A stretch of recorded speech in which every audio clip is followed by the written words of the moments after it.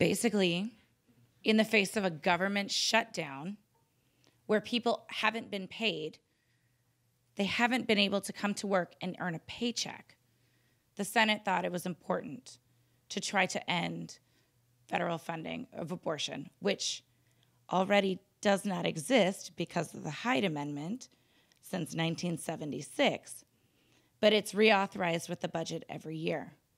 So they are trying to make it law, and so that way they don't have to reauthorize it with the budget every year. Here's the thing.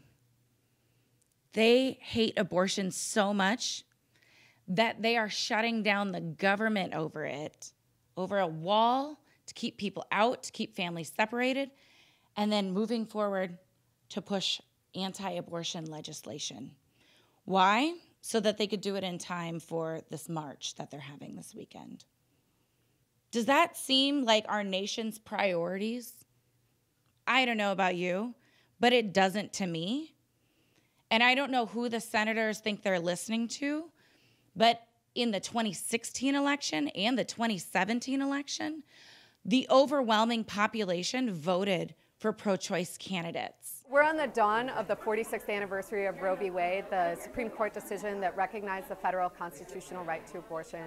And this one is different because abortion opponents for the first time have what they have sought this entire time, which is a Supreme Court majority that is ready, willing, and able to overturn Roe v. Wade.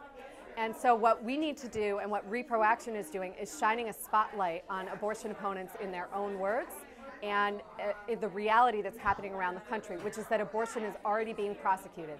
Abortion bans send people to jail. The so-called pro-life position actually injures and hurts thousands of women.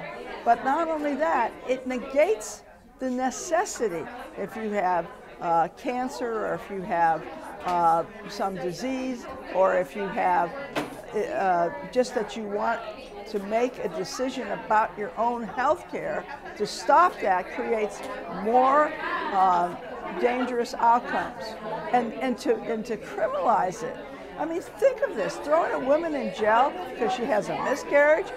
Some of these folks want to pass laws that they have a right to investigate every miscarriage.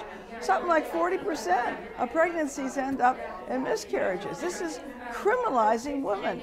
And really what it does when you close clinics because of this kind of harassment and hostile legislation, the reality is this should be left to medical professionals and individuals to decide their own necessary outcome. Pro-action, we intentionally talk about pro-life harm because it's important that people know that the movement that calls itself pro-life is in fact anything but. Reframing the debate.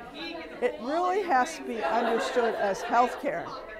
And these political male politicians, and frankly, when I talked about violence at the clinics, it's principally males, men, who are harassing women. It's a form of sexual harassment, and it's got to end. And as far as the politicians, they're just doing it to make themselves seem moral and pure when they're not.